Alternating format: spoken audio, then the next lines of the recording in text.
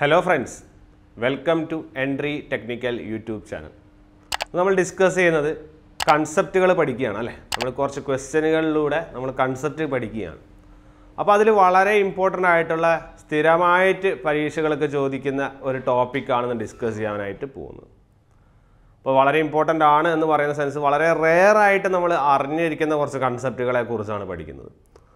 That is IE rules. Indian electricity rules and a topic. That in the sense very important. We already electrical engineer a topic. That's why the rules are applicable at the level of concept. So, we have pala rules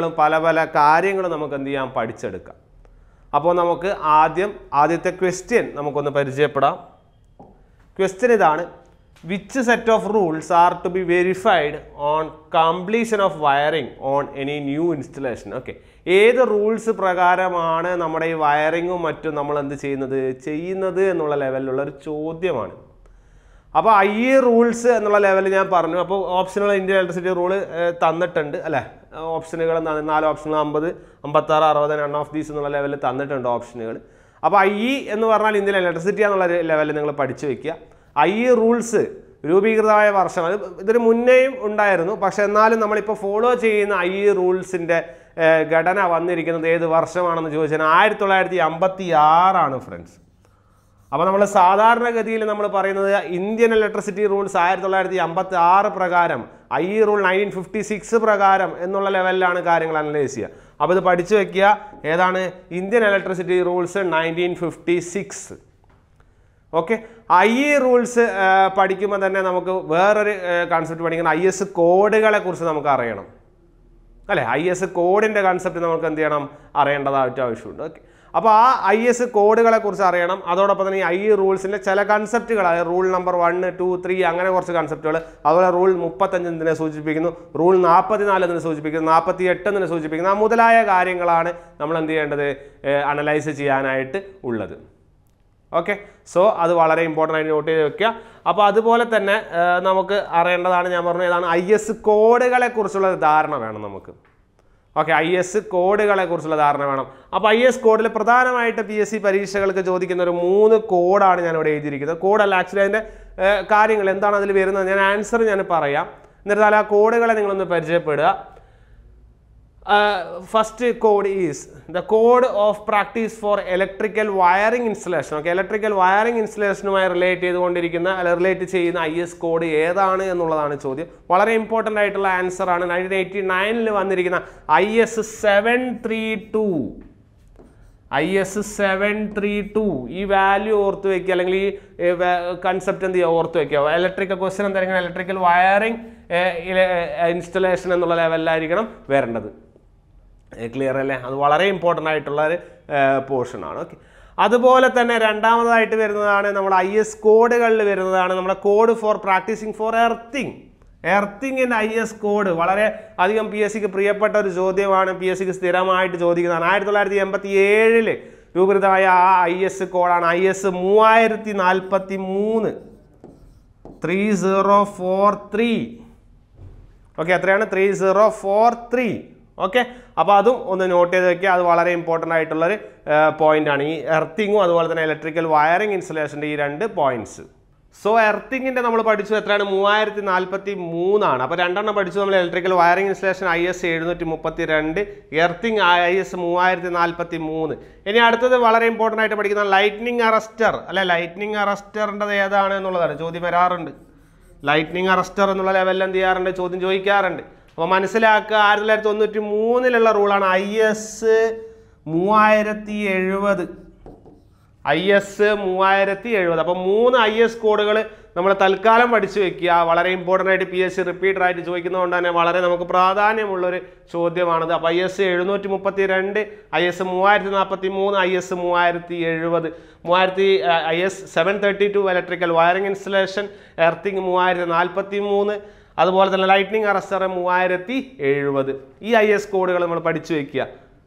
okay then ഈ IS കോഡുകളുടെ കൂടെ തന്നെ നമ്മൾ electricity act എന്നൊരു സംഭവമുണ്ട് ഞാനിവിടെ നമ്മുടെ I rules പറയുമ്പോൾ നമ്മൾ പറയേണ്ടതാണ്. അതായത് ഐ റൂൾസ് 1956 കൂടെ തന്നെ പഠിക്കേണ്ടതാണ്. നമ്മളെ സെൻട്രൽ ഇലക്ട്രിസിറ്റി ആക്ട് എന്ന് വന്നു എന്നുള്ള ലെവലിൽ ചോദിക്കാറുണ്ട്, ചോദ്യം ചോദിച്ച് കണ്ടിട്ടുണ്ട്. അതുകൊണ്ട് തന്നെ അത് ഓർത്ത് വയ്ക്കുക. സെൻട്രൽ ഇലക്ട്രിസിറ്റി ആക്ട് വളരെ ഇമ്പോർട്ടൻ്റ് ആണ്.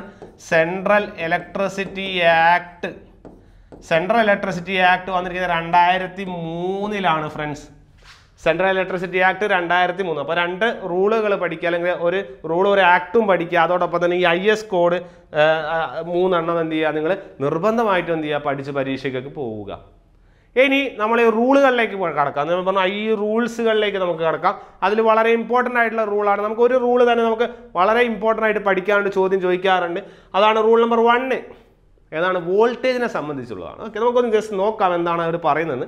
The difference of electric potential measured in volts between any two conductors or between any part of the either conductor and the earth as measured by suitable voltmeter and are said to be. അതായത് ആ വോൾട്ടേജിനെ അല്ലെങ്കിൽ ആ potential ഡിഫറൻസിൻ്റെ വോൾട്ടേജിനെ define ചെയ്യണം actually. Okay, നമ്മൾ ആ റൂളിൽ define ചെയ്ത വോൾട്ടേജിനെ ഡിഫൈൻ ചെയ്യുന്നതാണ് ആക്ച്വലി. ഓക്കെ, നമ്മൾ ഈ ഒരു സെൻറ്റൻസ് ഒന്നും ആക്ച്വലി ചോദിക്കില്ല, പക്ഷേ ഇവിടെ ഏതൊക്കെ വോൾട്ടേജ് റേഞ്ചിന് നമ്മൾ ലോ ഏതാണ്, ഹൈ ഏതാണ്, മീഡിയം ഏതാണ്, അത്തരം ചോദ്യങ്ങൾ എന്ത് ചെയ്യാം, ചോദിക്കാം. അപ്പോൾ റൂൾ നമ്പർ 1 നിങ്ങൾ പഠിച്ചു വെക്കേണ്ടത്. റൂൾ നമ്പർ 1 എന്തിനെ ഡിഫൈൻ ചെയ്യുന്നു എന്ന് ചോദിച്ചു കഴിഞ്ഞാൽ അത് വോൾട്ടേജിനാണ് എന്ത് ചെയ്യുന്നത്, ഡിഫൈൻ ചെയ്യുന്നതെന്ന് ഓർക്കുക. അതോടൊപ്പം തന്നെ നമ്മൾ ഏതൊക്കെ വോൾട്ടേജുകളെയാണ് നമ്മൾ ക്ലാസിഫൈ ചെയ്തെന്ന് ഓർക്കുക. അപ്പോൾ നമുക്കറിയാം നമ്മൾ മെയിൻലി ഉള്ള വോൾട്ടേജ് എന്ന് വെച്ചാൽ ഒന്ന് ലോ വോൾട്ടേജ്, മറ്റൊന്ന് ഏതാണ്, മീഡിയം വോൾട്ടേജ്, ദെൻ അടുത്തത് ഏതാണ്, ഹൈ വോൾട്ടേജ്, ദെൻ അടുത്തത് എക്സ്ട്രാ ഹൈ വോൾട്ടേജുകൾ, അതുപോലെ അടുത്തതാണ് സൂപ്പർ ഹൈ വോൾട്ടേജുകൾ. ഓക്കെ, അപ്പോൾ law voltages, medium voltages, high voltages, extra high voltages and your super high voltages. These are the 5 types of voltages. ഇതിൻ്റെ റേഞ്ചാണ് നമ്മൾ പഠിക്കുന്നത്. പരീക്ഷയ്ക്ക് ചോദിക്കുക, ഇതിൻ്റെ റേഞ്ചാണ് ചോദിക്കുക. ഓക്കെ, അപ്പോൾ നമ്മൾ പഠിക്കുക ലോ വോൾട്ടേജുകളുടെ റേഞ്ച് അറിയണം, മീഡിയം അറിയണം, ഹൈ അറിയണം, എക്സ്ട്രാ ഹൈ അറിയണം, അതോടൊപ്പം തന്നെ സൂപ്പർ ഹൈയും അറിയണം. നിങ്ങൾ കേട്ടിരിക്കുക, ലോ എന്ന് പറയുന്നത് 0 മുതൽ 250 വോൾട്ടാണ്. 250 വോൾട്ട് മുതൽ 650 വോൾട്ട് വരെയാണ് മീഡിയം. 650 വോൾട്ട് മുതൽ 33 kV വരെയാണ് നിങ്ങളുടെ ഹൈ. 33 kV മുതൽ 132 kV വരെയാണ് നിങ്ങളുടെ എക്സ്ട്രാ ഹൈ. സൂപ്പർ ഹൈ എന്ന് പറയുന്നത് ഗ്രേറ്റർ ദാൻ 132 kV. ഇത് അറിഞ്ഞിരുന്നാൽ ഇതിൻ്റെ അകത്ത് ചോദിക്കുന്ന ഒരു മാർക്ക് നിങ്ങൾക്ക് നേടാം. അപ്പോൾ റൂൾ നമ്പർ 1 ആരെ ഡിഫൈൻ ചെയ്യുന്നു, വോൾട്ടേജുകളെ ഡിഫൈൻ ചെയ്യുന്നു. ആ വോൾട്ടേജുകൾ തന്നെ അതിൻ്റെ ക്ലാസിഫിക്കേഷനായിട്ട് 5 തരത്തിൽ ഡിഫൈൻ ചെയ്യുന്നു. അതാണ് law, medium, high, extra high and your super high, and the voltages are being treated as 0 to 250, 250 to 650, 650 to 33 kV, 33 kV to 132 kV and greater than 132 kV. These are the 5 types of voltages. We can define it like 0 to 250 volt, 0 മുതൽ 250 volt വരെ, 250 മുതൽ 650 volt വരെ, then 650 volt മുതൽ 33 kV വരെ, then 33 kV മുതൽ 132 kV വരെ ഉള്ള വോൾട്ടേജുകൾ, then beyond your 132 kilo volt, beyond your 132 kilovolt. These are the 5 voltages. Very important concept ആണ്. പരീക്ഷകൾക്ക് നിർബന്ധമായിട്ട് ചോദിച്ച് കണ്ടിട്ടുള്ള ഒരു ക്വസ്റ്റ്യൻസ് ആണ്, അല്ലെങ്കിൽ ഒരു കൺസെപ്റ്റുകളാണിത്. ഓക്കെ, അപ്പോൾ 5 വോൾട്ടേജസ് നമ്മൾ എന്ത് ചെയ്യാൻ നോക്കുക. ഓക്കെ, അപ്പോൾ ഇതാണ് നമ്മൾ റൂൾ നമ്പർ 1 ഡിഫൈൻ ചെയ്യുന്ന വോൾട്ടേജുകളെ കുറിച്ചാണ്. നമുക്ക് റൂൾ നമ്പർ 2ഉം 3യും കൂടി എന്ത് ചെയ്യാം, ഈ സെഷനുകളിലൊന്ന് പരിചയപ്പെടാം. റൂൾ നമ്പർ 2 എന്ന് പറയുന്നത് എന്താണ്, construction, installation, protection, operation and maintenance of your electric supply lines. Electric supply ലൈനുകളുടെ കൺസ്ട്രക്ഷനും ഇൻസ്റ്റലേഷനും അതോടൊപ്പം തന്നെ പ്രൊട്ടക്ഷനും ഓപ്പറേഷനും മെയിൻ്റനൻസും ഇതെല്ലാം ഡിഫൈൻ ചെയ്യുന്നതാണ് നിങ്ങളുടെ എന്ത്, റൂൾ നമ്പർ 2. ഓക്കെ, അപ്പോൾ ജസ്റ്റ് പഠിച്ചു വയ്ക്കുക, ചിലപ്പോൾ ചോദിച്ചേക്കാം, നമുക്ക് ജസ്റ്റ് നോക്കാവുന്നേ ഉള്ളൂ. Okay, supply lines and അപ്പാരറ്റൻസ്, supply lines മാത്രമല്ല അപ്പാരറ്റൻസും ഉണ്ട്. Okay, then rule number 3, service lines and apparatus on your consumer premises. നിങ്ങൾ കൺസ്യൂമർ പ്രെമിസസിലെ സർവീസ് ലൈനുകളെ കുറിച്ചും അതിൻ്റെ അപ്പാരറ്റസുകളെ കുറിച്ചും പറയുന്നതാണ് നിങ്ങളുടെ റൂൾ നമ്പർ 3. അപ്പോൾ റൂൾ നമ്പർ 3 നിങ്ങൾ ആലോചിച്ച് നോക്കിയാൽ കൺസ്യൂമർ പ്രെമിസസിലുള്ള സർവീസ് ലൈനുകളുടെയും അപ്പാരറ്റസുകളുടെയും കുറിച്ച് പറയുന്നുണ്ട് rule number 3. Rule number 2 define ചെയ്യുന്നത് നിങ്ങളുടെ ഇലക്ട്രിക് സപ്ലൈ ലൈനുകളുടെയും അപ്പാരറ്റസുകളുടെയും. അപ്പോൾ നമ്മൾ റൂൾ നമ്പർ 2 ഇലക്ട്രിക് സപ്ലൈ ലൈനുകളുടെ അപ്പാരറ്റസുകളിൽ, റൂൾ നമ്പർ 3 കൺസ്യൂമർ പ്രെമിസസുകളുടെ കുറിച്ച് പറയുന്ന കൺസെപ്റ്റാണ്. അവിടുത്തെ സർവീസ് ലൈനുകളും അപ്പാരറ്റസുകളെയും കുറിച്ച് പറയുന്നതാണ് നമ്മുടെ റൂൾ നമ്പർ 3. ഓക്കെ, അപ്പോൾ ആദ്യം നമ്മൾ ഡിഫൈൻ ചെയ്തത് എന്തായിരുന്നു? നമ്മുടെ റൂൾസ് എപ്പോൾ ഡിഫൈൻ ചെയ്ത് 1956 അത് കഴിഞ്ഞ് സെൻട്രൽ ഇലക്ട്രിസിറ്റി ആക്ട് വന്നു, 2003 വന്നു. അത് കഴിഞ്ഞ് നമ്മൾ ഡിഫൈൻ ചെയ്ത റൂൾ നമ്പർ 1 ആണ്. റൂൾ നമ്പർ 1 ഡിഫൈൻ ചെയ്യുന്നതിനാണ് വോൾട്ടേജിനെ കുറിച്ചാണ്. അപ്പോൾ എങ്ങനെയാണ് വോൾട്ടേജിന്റെ ഡെഫിനിഷൻ നമ്മൾ പഠിച്ചു. അത് കഴിഞ്ഞ് പഠിച്ചാൽ എന്താണ്? അതിന് 5 classification: law, medium, high, extra high, super high. അത് ഏതൊക്കെയാണ് വോൾട്ടേജുകൾ? 0 മുതൽ 250, 250 മുതൽ 650, 650 മുതൽ അടുത്ത് 33 kV, then 33 kV to 132 kV, beyond അല്ലെങ്കിൽ ഗ്രേറ്റർ ദാൻ 132 kV ആണ് അടുത്ത ഒരു സെക്ഷൻ വരുന്നത്.